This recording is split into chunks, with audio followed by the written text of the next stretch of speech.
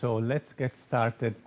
We're going to spend the next 45 minutes to do what some of you were asking me. So to try to be very practical in understanding the next time you look at a paper where there is some LTP, LTD, or some basic electrophysiology, to really try to be able to know what exactly that means for your studies, and to be able to know if you would ask a colleague or a collaborator to do it, and why. What does it give to your paper, and how to interpret the data. And then, of course, I'm going to mix it with optogenetics, because in another very practical way, I'm going to show you two examples of stories that we did recently. We just published them on how you can use optogenetics. Two very different ways, not connected with each other.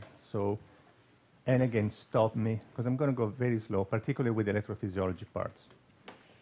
So the general idea with electrophysiology is that you can think of substance abuse as a very chronic relapsing disease, and you can chase after long-term changes. What is an electrophysiological long-term change? Can be a change in synaptic transmission, right? Or can be a change in spike frequency. Somehow, any behavioral output, no matter what it is, has to change frequency of firing in your favorite brain region, given the disease that you want to study. No matter what the environmental stimuli, no matter what the genetic background, there has to be a shift in synapses, in ion channels from A to B. And basically, a lot of effort, and I'm going to show you an example at the end, is going to be made so that this shift, this chronic change in transmission can be reversed back to baseline. Wipe out that change, that memory change in spike firing in transmission, so that you can reverse behaviors as well. That's the very simple logic that my lab has followed basically for the last 15 years. And we've been studying dopamine for many years because I love psychiatry and neurology. I love to stay in between, right? So if you think of dopamine, this is a short list of conditions. You have heard this from Marina, from others, but this is really a short list of conditions where dopamine is involved, and you can really pick and choose whatever you like. Dopamine has so many different faces and so many different effects in these behaviors and in these pathologies. That's why I love it so much. And as a matter of fact, I love it so much that I married dopamine and this technique more than 20 years ago. This thing, this is a dopamine cell, and this is a fake glass electrode, right? This is called whole cell patch clamp. All the experiments I'm going to show you today are done with this technique. What does it mean?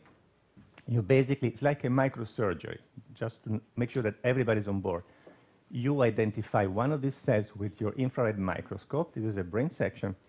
And then you poke a hole into this cell so that you put in communication your amplifier, which is up here, with this cell, okay?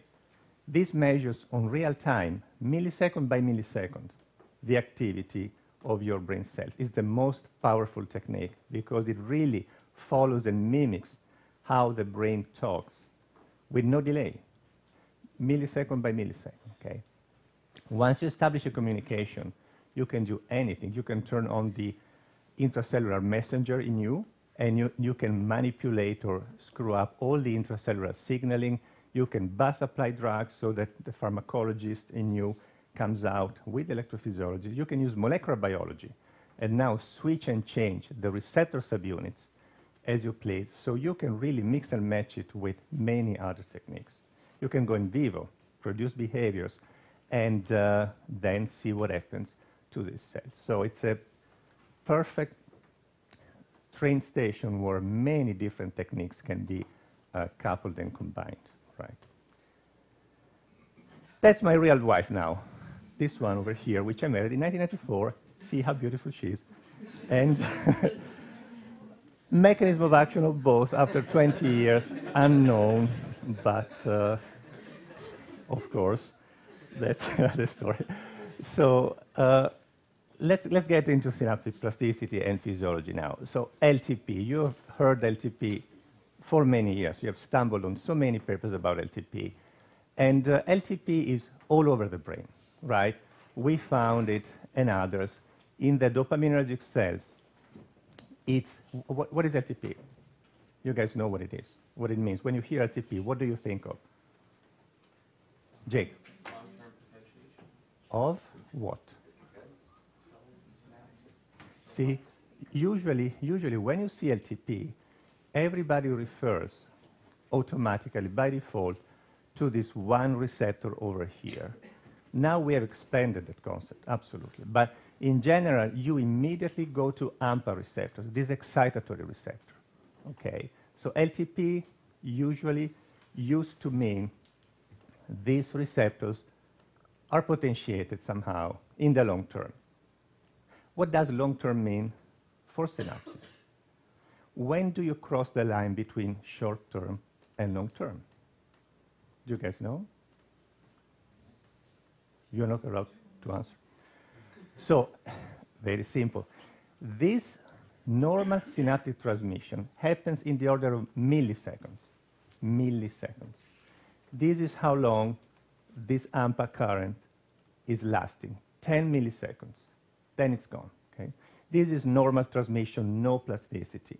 When you engage into these things, LTP, long-term potentiation, be it of the AMPA receptors or of inhibitory synapses like GABA receptors, now the time changes. Usually above 15 minutes, which is a long time for synapses. That is kind of short-term LTP, but usually an hour, days, weeks, months. Okay? So milliseconds, normal synaptic transmission, no plasticity. Minutes, hours, days, months, weeks, and whatnot, LTP, okay? So we show that LTP in these dopaminergic cells. I put this NMDA receptor here because if you block these NMDA receptors, as in many brain regions, LTP doesn't happen. Somehow calcium doesn't get in, you don't get these intracellular messengers that Angus is going to talk to you about, and AMPA receptors don't get phosphorylated or subunits don't get changed. The bottom line, if your NMDA receptors are blocked, there is no LTP, there is no plasticity of AMPA receptors. And basically, the question that we started from answering was, can drugs of abuse produce LTP? One thing that usually LTP is made of is electrical stimulation. You give a train of high-frequency stimuli in any brain region you like, and with this high-frequency stimulation, then minutes later you see LTP. But what we wanted to do was, okay, what about using a drug? Let's use cocaine. Let's wait 24 hours and longer. Now, without that electrical stimulation, can we see potentiation, long-term potentiation of these AMPA receptors?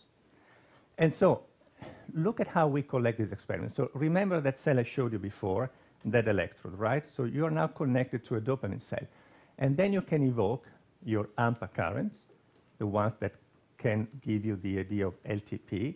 You can evoke your NMDA currents, and basically you can measure, just as a very crude measure, the relative ratio of your AMPA receptors versus your NMDA receptors. This is a very rough way to get a sense on whether your synapses have changed, and see what we saw here. After 24 hours after this cocaine exposure, the AMPA receptors to an NMDA receptor ratio was increased. You see that peak? That's the AMPA current that has grown after cocaine exposure. It's larger. So yes, please, Diane. What did it look like, I don't know, like an hour after? So it was 7 days? How long was the exposure? So this study was the first one we did, and was a single exposure to cocaine. And then, as a matter of fact, we did a lot of studies then. But basically, this data was collected 24 hours later. We waited 5 days, and it was still there. 2 weeks, it was gone. But this plasticity shows up after 3 hours. It takes 3 hours to show up. As a matter of fact, for the first few minutes, the NMDA receptor goes up. Then that potentiation is very transient. It disappears. And then the AMPA receptor, the LTP of AMPA receptor, comes up and stays up for a week, basically. Okay? But this is probably the most important part. You see lots of papers where you see a figure where there's LTP. LTP is enhanced. LTP is decreased. So the point I'm going to make here, which is very important, guys, don't forget, seeing a figure where there's only LTP doesn't really mean much. Or in other words, it doesn't give you a flavor for what's going on with your AMPA receptors. Look at what we found. We went with this electrical stimulation in these cocaine-treated animals to evoke LTP, okay? Look at what happens. Nothing. Those are the controls. How's that? What's going on? What's going on is that your AMPA receptors are potentiated, right? That's what I just showed you before. So when you have an AMPA receptor that from baseline B is potentiated as a consequence of cocaine, you can try with electrical stimulation in your brain sections to potentiate it further, but basically you are at the ceiling. So the point I'm making is, if you just try to stimulate with electrical stimulation LTP and you see a huge LTP or nothing, the other very important piece of information that you're going to ask to your collaborators is, okay, great, we see enhanced LTP in our study, but where is the AMPA receptor? Where in this space is my AMPA receptor? Is it depotentiated? That's why I see a larger potentiation when I use electrical stimulation. Is it already potentiated as a baseline as a consequence of my manipulation so that I can potentiate it even further, or maybe I'm stuck at the ceiling? So it is very important to combine, I think in general, the measure of LTP when you use the traditional in vitro electrical stimulation with other experiments that will give you a flavor for where your AMPA receptor is, okay? And this is why we did this reverse experiment. Now we used a different protocol to depotentiate those AMPA receptors, LTD, okay? So we wanted now to induce long-term depression. And in fact, look at what happened. In these cocaine-treated rats, the amplitude of depression was larger than in those controls, because you imagine cocaine sets up your AMPA receptors to a potentiated state, so it's much easier to depotentiate them, right? But there is no room to go up. But if we didn't know what was going on with our AMPA receptors, and we did a lot of other experiments that I'm going to show you to define where the AMPA receptor was, and it is potentiated. If you just saw this figure here, and you didn't see the figure I just showed you before, you would guess, okay, there's no LTP. Nothing is going on. But nothing is going on because you are already at ceiling. You're banging your head against the ceiling, okay? So the take-home message is, whenever you ask one of your collaborators to study any form of synaptic plasticity in your studies, remember to get a sense on where your AMPA receptor stands. Where is it in this range, okay? Very simple. Is it clear? Great. That's the first point about plasticity, and the most important one. This is why you notice we repeated the LTD protocol to cause desaturation, to basically take the AMPA receptors down to the floor. If we did it only once and then collected the data, we wouldn't know how much we can bring it down. But we repeatedly stimulate to depotentiate to the floor these AMPA receptors, and then they were clearly. And then we did a bunch of other stories. If you guys are curious, just curious to know why this LTP, this whole plasticity thing, can be important for cocaine and whatnot, there are a bunch of papers that we published, Rob Malenka, Chris Lucier, Peter Kalivas, and many others, so you can check all of them. But basically, this form of plasticity, Diane, as I mentioned before, lasts for about a week, and then it disappears. It depends on an MDA receptors in the VTA, and it is responsible somehow for shaping context-dependent behavioral sensitization, this form of locomotor activity that you guys know about. If you block NMDA receptors, plasticity is gone, behavioral sensitization is gone. So if the cocaine, a single exposure, potentiates all these synapses to the ceiling, does that suggest that it should impede learning of other associations that would involve the same synapse? That's a great question. We have some partial answers to that question. Richard Palmiter made an NR1 knockout many years ago, and René Spanagel as well. Those knockouts have no NMDA receptors, so those mice cannot produce LTP. The caveat is they have, at baseline, a potentiated AMPA receptor, which is on this LTP spontaneous state. Some behaviors are normal in that. Some behaviors are screwed up. So what I'm telling you is we don't know yet, but we are doing, as we speak, finally convinced the postdoc, some occlusion experiments exactly to answer your question. You potentiate these synapses at baseline to some tricks, cocaine and whatnot. What happens to other behaviors? What I can tell you, that study in PNAS showed something like that in regards to CPP and CPA. So basically what Howard and Joe showed was that if you give a single cocaine exposure and if you produce this LTP, condition-based preference to morphine with using sub-threshold doses of morphine happens only during this time window during which there is LTP. So this plasticity enables CPP to morphine to be expressed, and CPA as well, potentiated. So this is an amplifying signal for dopaminergic neurons, irrespective of valence, CPA or CPP, which makes those two opposite behaviors, but both salient, more likely to happen, in a nutshell, okay? Then, guys, if you give now repeated cocaine exposures, nothing changes. This is passive exposures, and when you stop your repeated injections, after 5 days, like with a single cocaine exposure, plasticity, poof, is gone.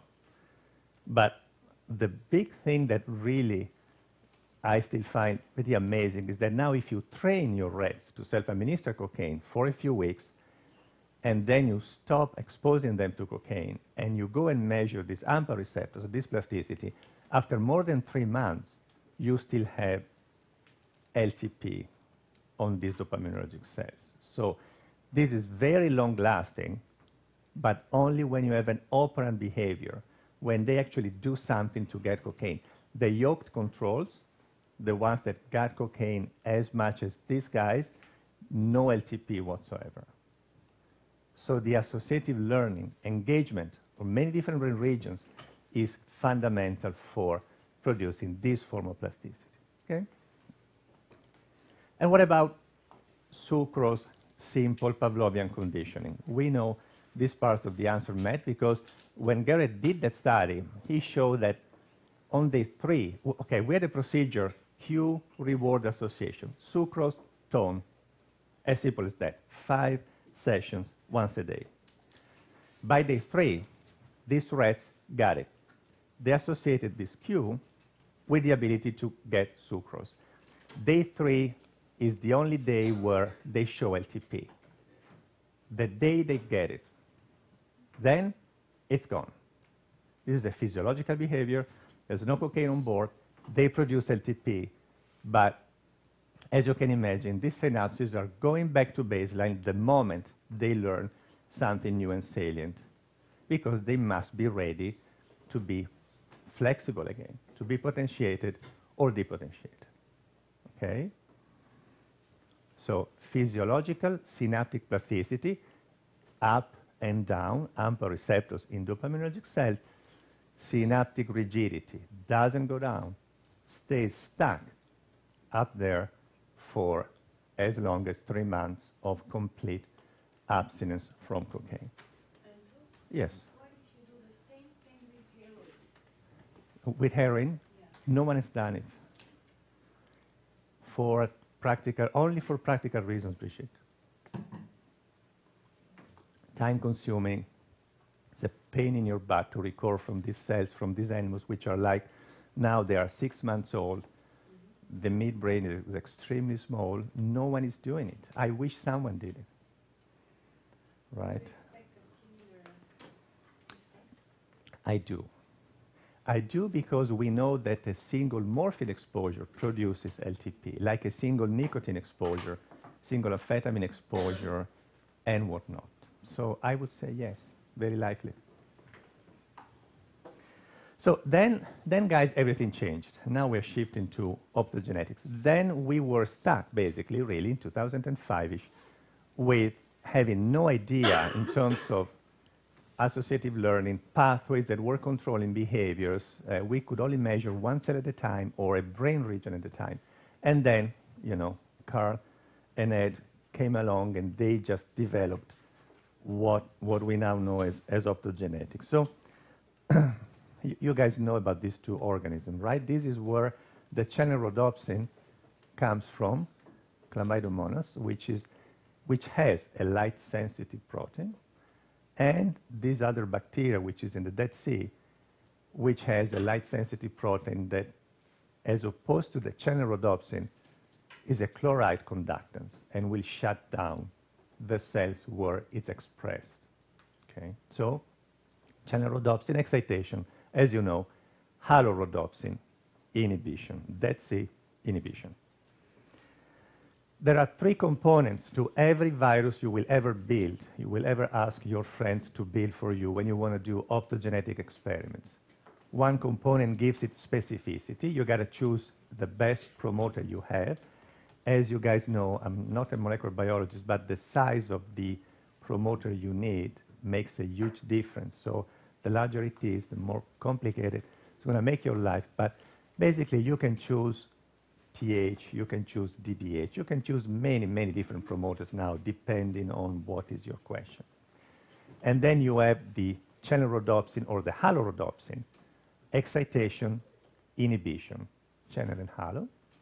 And then you need to see the cells that you have infected with your virus, right? So you need a visibility portion. Could be a YFP, an RFP now, GFP, and whatnot. So these are the three key components that you will pay attention to when you go to talk to your collaborators and ask them to build you a virus to do your experiments. What virus do you choose? It really depends on many different labs. Some people are very happy with lentiviruses. We were not. We use AAVs. Now you have herpes. It really depends also on what kind of question you're going to ask. And what I mean is, once again, time-wise. Some of these viruses are toxic. You can do very short-term experiments. That toxicity is a huge problem. You've got to pay a lot of attention to it. Some experiments are long-term. You have to be very careful to choose certain viruses. Experiments are short-term. You inject them, you wait expression, you study your synapses, you're gone. No behaviors, then you can choose even more aggressive viruses, and it's going to be okay. But toxicity, long-term of your experiments are the two things that you have to ask your collaborators and to really pay attention to, okay? And basically, the question that we tailored with John Britt was, I think, one of the fundamental questions for the central nervous system. What is the relationship between synaptic strength and the expression of behaviors, right? It doesn't get more basic than that. So what did John do? He's very interested in the nucleus accumbens shell. We'll hear much more about it from David tomorrow as well. But the nucleus accumbens is driving a lot of goal-directed behaviors. Okay? It's very important for everything: food, motivation to do anything, drugs of abuse, you name it. Goal-directed behaviors, that's where you look at the nucleus accumbens. And what John did was he wanted to compare 3 of the main glutamatergic afferents to the nucleus accumbens to see which one was the weakest or the strongest and which one had anything to do with cocaine. Okay, so he injected basically this AAV, which has CAM kinase 2 as a promoter. Basically imagine in either of these brain regions, all your pyramidal cells being infected. Is a non-specific promoter. You infect all of them one at a time, series of experiments with the PFC infected. You wait about 3-4 weeks. The virus goes down the axon to the nucleus accumbens shell, and then you stimulate with your laser just the terminals, so that when you shine light in the nucleus accumbens shell, basically, as you can imagine, only the fibers from the PSC or the BLA, the basolateral amygdala, which you've heard a lot about, or the ventral hippocampus will be activated. All the other 2 million fibers will be silenced. No communication. So what did John see? First of all, very crude measure. You blast your brain section with light. Which one is giving you the strongest response? Well, it's the ventral hippocampus. The largest response by far. Huge, huge responses. So that gives you already a very important piece of information, and pretty surprising. The PFC is a very wimpy pathway to the nucleus accumbens, and we infected a lot of it. It's weak, which is pretty unexpected. I was imagining much stronger input, okay? But the ventral hippocampus drives most of it, first thing. And then, now this is the funny part for an electrophysiologist in you can get a little bit deeper and now start digging on, okay, what does it mean? What's controlling this strength? What are the differences? What is the identity card of these 3 different pathways, and how we can use electrophysiology to figure it out? And as you know, the size of these excitatory postsynaptic responses, these are AMPA currents produced by accumulation of quanta, vesicles being released. The size of it depends on, well, how many vesicles are being released, PR, right? The size of each quanta, and the number of synapses, the number of connections of release sites. So you can measure these things in many different ways. First of all, you can start to measure what we call the probability of release. And you can use something very, very simple, which is called paired pulse ratio. Have you guys ever stumbled on this thing on your papers? Right? Yes. Do you know what it is? How do we measure it? Do you remember? You just apply 2 pulses. You apply 2 synaptic pulses. shell, and then you record the size of the 2 EPLCs. Great. And you compare the ratio of the second one and the first one. Exactly. And we have 2 possibilities, right? One possibility, you look at the green one, the big one. The second pulse gives a smaller response than the first. This is all optical evoked, of course. So first response big, second response smaller. What does it mean? Do you remember what we generally think it means in terms of probability of release? Okay. There's a decreased probability of release with the second one. So there is less release on the second one, right? Same pulse now is giving less release. And in general, we think that that is because this is a high probability of release synapse. The first pulse is releasing a lot of glutamate. It's a big response. And the second pulse doesn't have much left ready to be released. Less. Because the first pulse did a lot of it already. So high probability of release, paired pulse depression. If you have the opposite case, like the first pulse now is giving you a smaller response than the second, okay, that means low probability of release because the first pulse is releasing glutamate, and then you have some sort of sensitization in your presynaptic fiber, calcium, cyclic MP, and whatnot, so that when the second pulse arrives, 50 milliseconds later, everything is ready to be released, but there is neurotransmitter ready to be released because the first pulse wasn't as efficient as before. So basically, first pulse sensitizes this presynaptic terminal, the second pulse comes in, there's a lot of vesicles to be released, and it does it. Lower probability of release. The first pulse is your reference to measure and say high probability of release, low probability of release. So to summarize, depression, first pulse releases most of it, high probability of release. per pulse facilitation, the first pulse is not as efficient as the second, low probability of release. Am I making sense? Okay. So this figure is telling you the probability of release is not the explanation on why the ventral hippocampus is stronger than the others, because it doesn't have anything different from the PFC, which is a very tiny input. Yes? So I think I have two conceptual questions about how you go about thinking of the experiments. Yes. You're injecting these viruses into different areas. There are different volumes where you inject, right? So like the prefrontal cortex versus the ventral hippocampus versus the amygdala, they're all like very different sizes. So They are different sizes, in yes. terms of the convergence of the inputs, how do you take that into consideration? You know, you're not getting every cell in the ventral hippocampus No. that's projecting out, yet it's still your strongest input. So that, Yes. I think, says a lot. And you think maybe you're getting the entire amygdala because it's quite small in comparison. You can inject a big volume.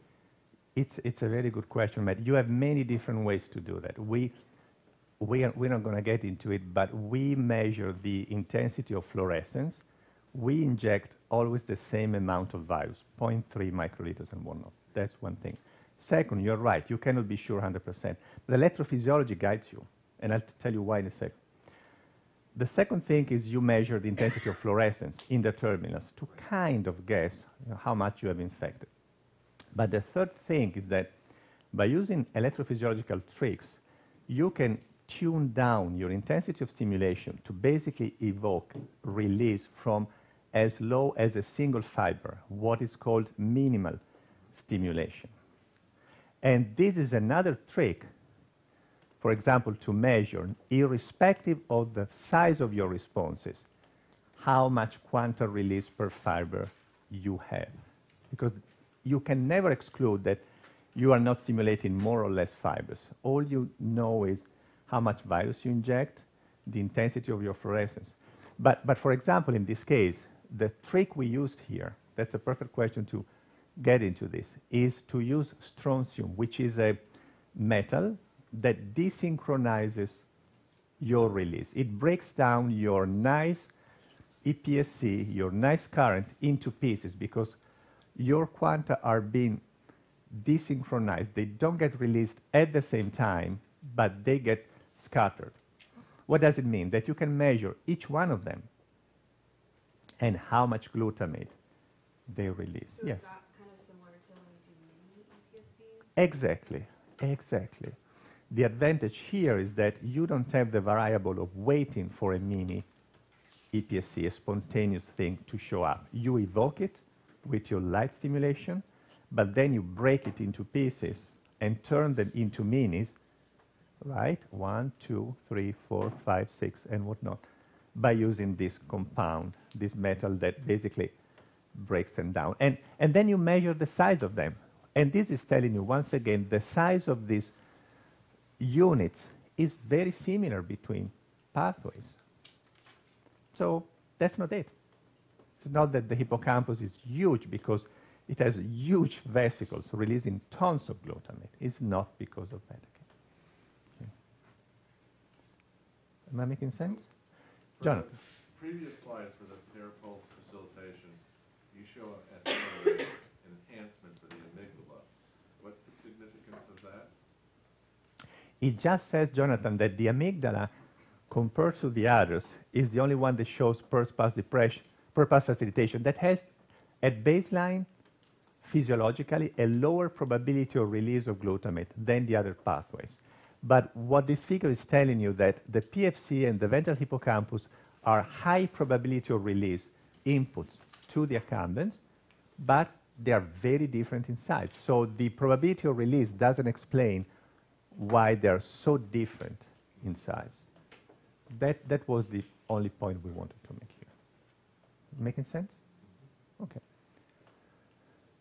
And then, long story short, we turn to cocaine. So what does it happen now if you throw cocaine to this rats, to this mice? Basically, so you can treat them, to induce behavioral sensitization, repeated cocaine exposure.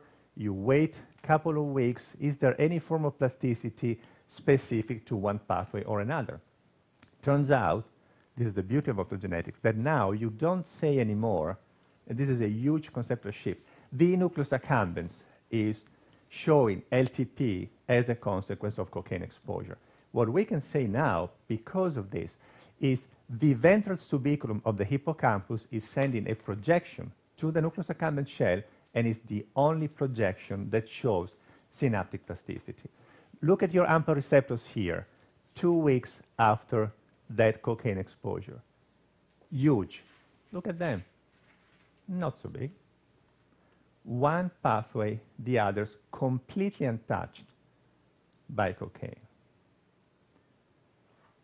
So think of ethanol, stress, morphine, feeding behaviors, anything you love, applying this mechanism. Now you start dissecting among this very intricate set of 2,000 highways, which one of them are really carrying the signal, the information, after your manipulation, whatever is your favorite disease or condition that you want to study. Only the ventral hippocampus to accumbens pathway shows huge potentiation. Okay, So the AMPA to, sorry. So what's the line on the bottom and the line on the top? The line on the bottom, which one, Jonathan? You show two figures. I mean, you have superimposed. So, sorry, okay, yes. One's the F and one's the So the short, sorry, Jonathan, I didn't make it clear. The quick response, the tiny one, is the AMPA response, okay? And the long one, the slow one, is the NMDA receptor response. This is an AMPA to NMDA ratio, the crudest measure of changes in these two receptors that we can get. It's very sensitive, very non-specific. And what we see is AMPA to NMDA ratio, saline control, it's whatever the number is, 1, no, yes, 0.8. After cocaine, 1.5. The AMPA goes way up, and the NMDA stays more or less the same. So a huge shift in plasticity, okay? Only this pathway. The other pathways, they don't care. And the amplitude of those quantal events, going back to measuring this thing is not enough, is also changed. Now the size of the glutamate release in this pathway is 50% larger, asynchronous release, okay, compared to the saline control. So then you can also measure something else if you really love electrophysiology. You can go and take a look at something else. And what actually Joe was mentioning the other night at his at his short presentation, that you can also get the precise identity in terms of subunit expression of your AMPA receptors or your NMDA receptors. How do you do that? You basically drive your AMPA receptor from a very hyperpolarized potential, let's say minus 80 millivolts, below the resting membrane potential of your cells. And then you drive it up, up, up to plus 40 millivolts. Why you do that? Because depending on the receptor subunits of your AMPA receptor, you can see sort of a linear conductance. This is how much current goes through your AMPA receptor at different potentials, linear. Or if you have this calcium permeable subunit, the 2 subunit, the GLUR2, you would see rectification. You basically would see that at depolarized potentials, the AMPA receptors that contain these GLUR2 subunits do not let go current through. They don't work. But what John saw here is that this change, this plasticity, doesn't depend on a shift in subunits of your AMPA receptors. That's another trick. When you go to one of your collaborators and you want to study your LTP AMPA receptors, you can ask them, okay, what about the subunit compositions? Have you studied the rectification of your channels? Have you tested that? These are actually simple experiments to do once you know them, but in just a few minutes, you get a sense on what's going on with your AMPA. You can almost see your AMPA receptor and the subunits and what happens to them just by measuring their conductance, okay? Calcium permeable, flat line. No calcium permeability, straight line. Okay? Great. Yes. Okay, so a lot of people now are doing these multi-electrode arrays Yes. in these areas. Is there any homology? Is there any way of getting information that you're getting with patch clamp? No. There is No way. information. No. Unfortunately, no. You get a different kind of information, not this kind, no. It's not possible. You can go in vivo and do whole cell patch clamp recordings, which are very difficult but feasible. We did it. Rob Fremke here at NYU does it. It's feasible, but it's a huge pain, huge pain. But there's no other way, Chris, unfortunately. And then, guys, you can go back to the behaviors to try to prove causality, and then we are done and we're moving to the final story very quickly. So, okay, if this pathway means anything, because it's potentiated by cocaine, then we go back to the in vivo part with cocaine, and we are going to play with it now. And what we did was to either turn on channel rhodopsin in vivo to stimulate the ventral subiculum to accumbens pathway after cocaine exposure. The prediction is, well, this pathway is potentiated, as I showed you before. Now, let's turn it on during exposure to cocaine and see what happens. If it means anything, it should actually shape locomotor activity to cocaine. And in fact, it did. When you give cocaine but you turn on this pathway, ventral subiculum to accumbens, low frequency, the locomotor activity response is much higher, okay? And when you turn it off, cocaine has a much smaller effect on locomotor activity than control. So it's not only potentiated by cocaine. If you selectively inhibit or activate this pathway, you change the behavior of these animals. Matt? So what about stimulating it without cocaine? That's it. Without, oh, sorry, Stimulating it with light without cocaine, does it drive locomotion? it doesn't. It's a great question. What it does, it's a different set of experiments that we did. There were studies by Paul German and Howard Fields that measured CPP. I'm not going to talk about them today because I want to get you guys to the final point.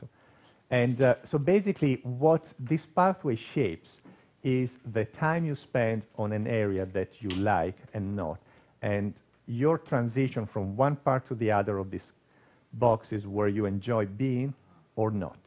With all these calculations, basically, this pathway does that.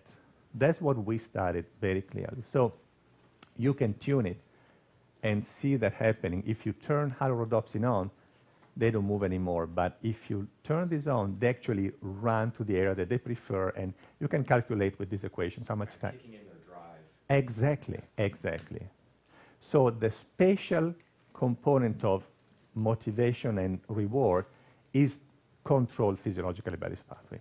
We have it in the paper, but don't want to get too far away from that today. I can send it to you if you like. So the bottom line of what I wanted to show you guys, now forget it, we use cocaine. Think of whatever you like. You can compare pathways that are very important to you. We're thinking of Jake and his project, but many others of you. And then you can compare them. Well, several of these pathways are relevant for cocaine, for all these reward-related behaviors and substance abuse. But which one of them is more important? Is one of them that is necessary or sufficient to drive any of your behaviors? This is the way to go. Very simple. But you can see how far you can go with some very simple manipulations. Okay? Yes, Anthony. So if you were to use a different behavioral procedure with the cocaine administration, do you think that you might shift which brain region is having the strongest input, or is the strength of the hippocampal input, the nucleus accumbens, going to basically like override and maybe other ones that? It's entirely possible. We don't know. We will see many of these studies. This was the first of its kind, but I'm sure that we'll have many more. And many people are working on these similar questions. I would predict, and I will show you, that different pathways have very different roles and different behaviors. We're going to get into a behavior that David developed a few years ago, and everything changes.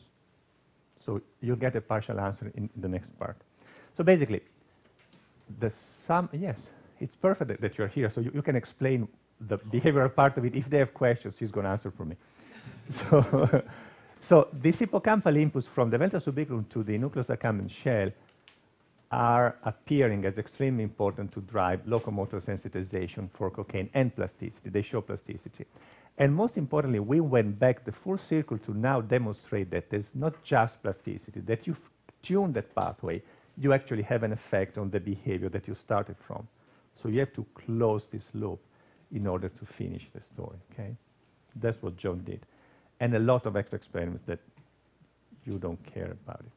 But the second part is that PFC pathway left Billy with this sour taste in his mouth. He said, you know, PFC is important. Why didn't do anything? And, and the idea that Billy had was to really start from the behavior that David developed, which is the most complex, but I think the most sophisticated behavioral procedure we have to study substance abuse, and see something else. See whether you can use now optogenetics as a treatment for cocaine. And I'll tell you how close to humans is that in just a minute. So this behavior was developed by David and a few others a few years ago. And the key component of this, besides taking forever to be developed and pushing Billy to the edge of suicide, is that it, it has this compulsive and very human component. Basically, these rats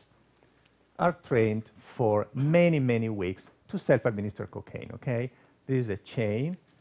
You have to press two levers. First the seek lever, then there is a random interval in between them, then the take lever, and then you get your cocaine. And this goes on and on and on for many, many weeks. Then, once you have solidified this behavior, they press the two levers, they get cocaine. Then you have 4 days, 4 sessions, once a day, where you introduce a random shock. And see what happens. With this random shock, you have that 70% of them in our hands quit taking cocaine. They stop really seeking, pressing that seek lever. They just don't press it anymore, 7 out of 10 of them. But we have this hardcore group of 30% of them which don't care at all about being shocked. They just keep on taking cocaine. I'm going to show you one of them so that you will remember. What do you see here? You see 3 cannulas, okay? One is where cocaine goes, and the other 2 were the optogenetic implants. Before the experiment started, Bill injected that virus that I told you before, that AAV, into the prelimbic portion of the prefrontal cortex. The prelimbic is one of those key brain regions that humans have actually hypoactive after chronic cocaine exposure, the equivalent in humans. And so the channelrhodopsins were already injected, not active yet. And basically, you see an example of one of these shock-resistant rats. He's really waiting to be able to press the lever and to get his cocaine very anxiously. And you will see in a second, he's just going to jump back, basically, just a little bit. He's waiting, waiting. He really wants his cocaine. He tries to find it. Turning around, and now you'll notice he's jumping back. Very mild food shock, but he will keep on going forever. What happens to his prefrontal cortex, to his prelimbic cortex? Is silent, quiet. These are in vivo experiments, normal control, you're finding activity, naive, cocaine exposure, quiet. How can you define that better? You can use, once again, it's why I love electrophysiology, very simple tricks to now get a little bit deeper into how hypoactive is this brain region. Well, you can cut brain sections, okay? And you can give a small step of current to your prefrontal cell.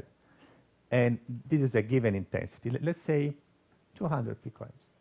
And you evoke an action potential. But in the shock-sensitive animals, it actually takes a little bit more current to evoke an action potential. In the shock-resistant, it takes more and more to evoke a single action potential. So the bottom line is, and we did it even better here, you can evoke with these depolarizing steps, with these injections of current, a lot of action potentials in these naive controls, some action potentials in these shock-sensitive rats, and almost nothing, very quiet prelimbic cortex in them. And this is a measure of everything. So basically, with this very simple procedure, you get a picture of what's going on in your PFC by giving fixed amount of excitation to your prefrontal prelimbic cells. You see basically no action potentials in the shock resistance, some in the shock sensitive and a lot in the They're other. injecting currents into these and they're just not fine. So is the conductance going down or is the capacitance going up? We measured all of these things, nothing changed. We couldn't find a postsynaptic measure that was clearly responsible for that. So we measured all the principal potassium conductances, basically, and whatnot. We couldn't identify an ion channel, which is saying, Jonathan, that there is a presynaptic component which is mainly driving these cells to be silent. They are just not active spontaneously. Okay. So now, how to use optogenetics. You have a very quiet prefrontal cortex. You have these compulsive rats. So what Billy wanted to do, this is the end of it, is turn it on with channel rhodopsin. It's like inserting a pacemaker in your heart, okay? So, as I mentioned before, he injected them way before he started the experiments. He didn't know which one was going to turn shock sensitive, shock resistant. And then he recorded in vivo. And as you can see here, the fluorescence is there, the prelimbic cortex is infected. You can use light to evoke your action potentials and your currents. So the injection worked and whatnot. And now, during these sessions, right, channel rhodopsin stimulation was turned on at the very low frequency, 1 hertz, really like a heart pacemaker, throughout this sick period. And see what happens now. First of all, what do you notice? Hmm?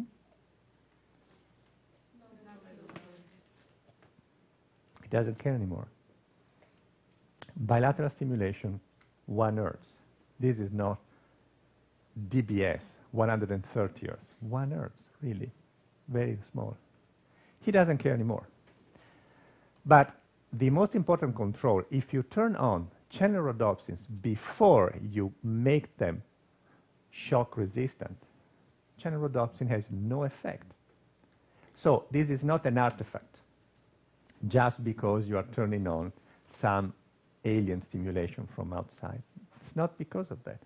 It only works when you have shock-resistant rats. They just quit seeking for cocaine, and that's the summary, that's the bottom line, right? Latency to press goes up, interpress interval goes up, and number of lever presses goes down.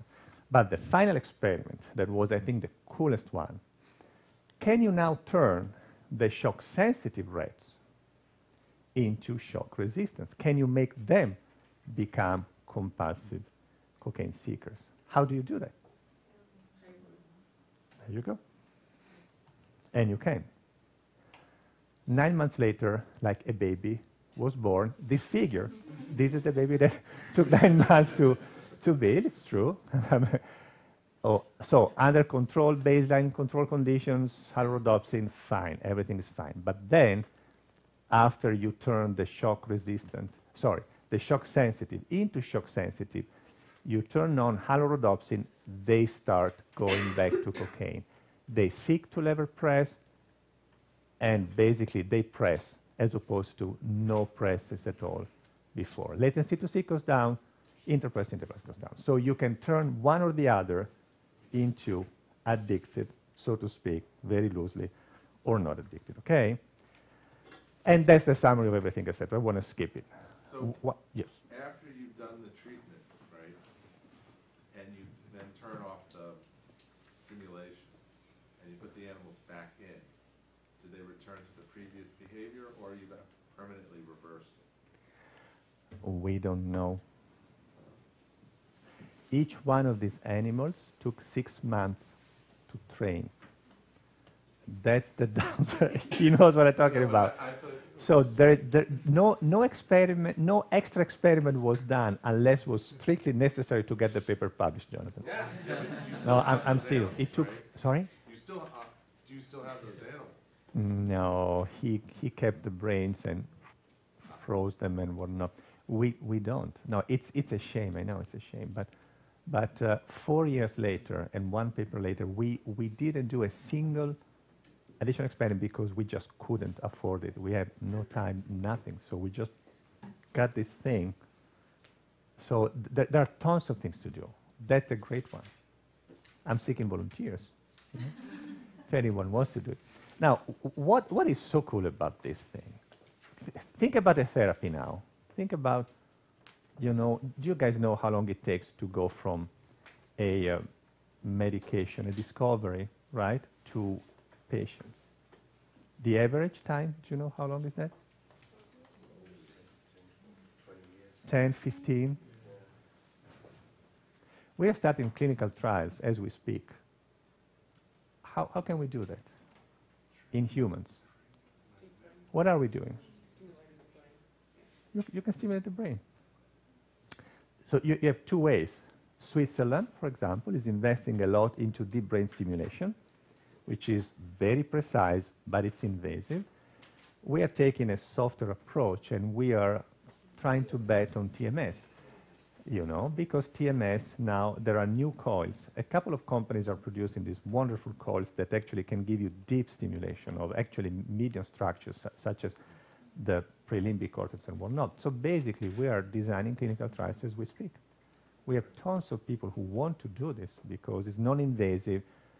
You only have to make sure that you don't produce seizures because, as you guys know, TMS has been used for OCD, for depression. Yeah, it's huh? Maybe you should explain what TMS is. Do you guys know what TMS is? Sorry, transcranial magnetic stimulation. So basically, you put this coil, it's an electromagnetic field with this big probe. It's like a gigantic ultrasound probe on the top of your head. And based on the shape of these coils, you can induce an electrical and a magnetic field into your brain in certain areas. You can target that, not as precise as optogenetics, but you can target it, and you produce stimulation. And you can choose the frequency and the intensity. So there are no serious side effects. You have to be careful to not cause seizures, but that happened a long time ago. So it has been used in patients for many, many years. So it's not a problem now, but basically it's an opportunity to go with it. Yes? You can't really compare to the optogenetic approach, right? It's much less specific. You will touch any type of neuron. But it doesn't matter. It is less specific, absolutely. But the beauty of the promoter we use is that it's the least specific promoter you can imagine. So the pyramidal cells, at the end of the day, Brigitte, are driving everything there. So you would imagine that, like with optogenetics, that we didn't select only for pyramidal cells. By all means, TMS is not specific, but you know what? There is a chance that it might work. And so we are giving up on specificity, but it's like a very low-hanging. Yes, you may. I mean, your neuron of interest may be the winner in the end, right? Exactly, exactly. And because of the human studies, the equivalent of the prelimbic cortex are the area 24, the area 30. They are exactly the areas that, that Hugh Garavan, Nora, Rita Goldstein have shown to be hypoactive in humans. It's one of those golden opportunities. So, Diane, yes. That was the question, like which area are you targeting in humans? Because I had the prelimbic. Dorsal anterior cingulate. So basically area 24 and area 30. Yes. When you do the transcranial magnetic stimulation, has it been A lot of people are. There is a guy at Harvard who's working with Bruce Rosen, Tommy Raj, who's studying that exactly. As a matter of fact, we are trying to hire him as a TMS core director in the intramural program. But there are people now that are beginning to study that. What does it happen when you use TMS? Coils are developed as we speak, so it's really a beginning of something. But, you know, it's worth trying and playing with it. The final thing I want to say, and then I'm going to stop, is to remind you guys in 2 seconds why you should keep also DREAD in mind. What is the main difference between channel rhodopsins and DREAD? The difference is that for all of the ones of you that want to do behavioral studies, a DREAD approach, which, as you remember, what actually Paul said the other day, is that you insert a receptor that only responds to the exogenous artificial drug that you give. The advantage of DREAD, very different from channel rhodopsins, is that you can inject it systemically, you can put it into a brain region, but the bottom line, it doesn't have the constraints, the temporal constraints of channel rhodopsins. You can do long behavioral experiments that last for an hour or 2 with DREAD on board and know that that cluster of cells is shut down. With channel rhodopsins, you cannot really keep cells healthy and silent for 2 hours. You will burn and fry your brain, right? So think of DREAD in a nutshell, and Brian Roth and many others, I put some references here for you, have written beautiful reviews. Think of DREAD every time you were tempted to use channel rhodopsins, but you need a much longer lasting effect. We're talking about long-term, really, effect. Channel rhodopsins have the beauty of being able to stimulate millisecond by millisecond, but they don't do what DREADs do. So that's the only take-home message I want to give you, and I'm going to stop right here. So if you have any more questions.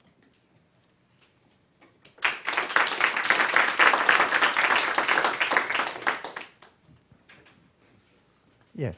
What do you think about the potential of using DREADs with EFIS? I mean, I know you don't have the precise temporal resolution, but like washing on the CNO and stuff like that. Do you think that's something that people can start or do or are doing? I have it here. Let me see if I can find it. It does work, and it works beautifully. There you go. Ta-da. It does work. By all means. You can use it in slices too. It's if you're going for slices, why not channel rhodopsins, right? They are so precise, and with channel rhodopsins, you can inactivate cells for a minute or 2. But by all means, it works. This is a slide by Garrett Stuber, actually. Garrett gave it to me yesterday. Yes, Matt? There's just one thing to keep in mind, though.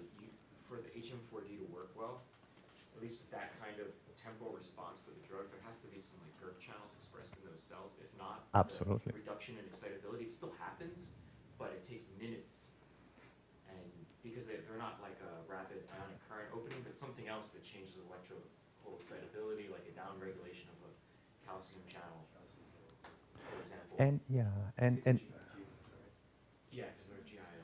And it's a GS as well, right? There are both GS and GI, absolutely. Absolutely. So you have both flavors now. But it really depends. Usually you never do one experiment at a time. So the answer I would give you, if your slice experiment is coupled to a pure behavioral experiment, then it's okay to use DREAD. But if you're planning to study synapses as well, then, you know, try to catch always 3-4 birds with one stone. So that's how I reason usually. So, yeah. Any other questions, or are we taking a break? We're taking a break. Great. Now,